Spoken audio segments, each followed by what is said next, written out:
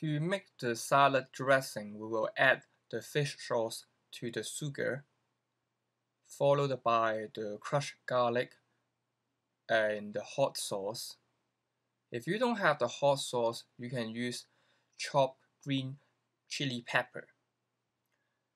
Then I will use half a lemon for its juice. If you have lime, it will be even better.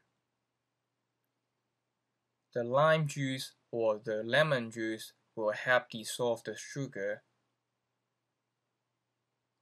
As you spoon every ingredients together, you can feel the sugar actually start dissolving. Then we will add the salad dressing into all the ingredients. Don't add them all at once.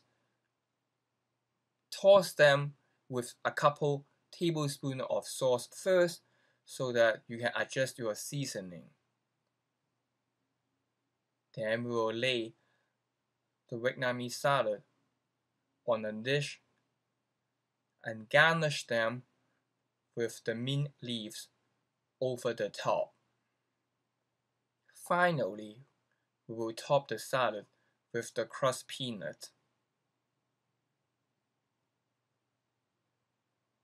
And here is the Vietnamese chicken salad.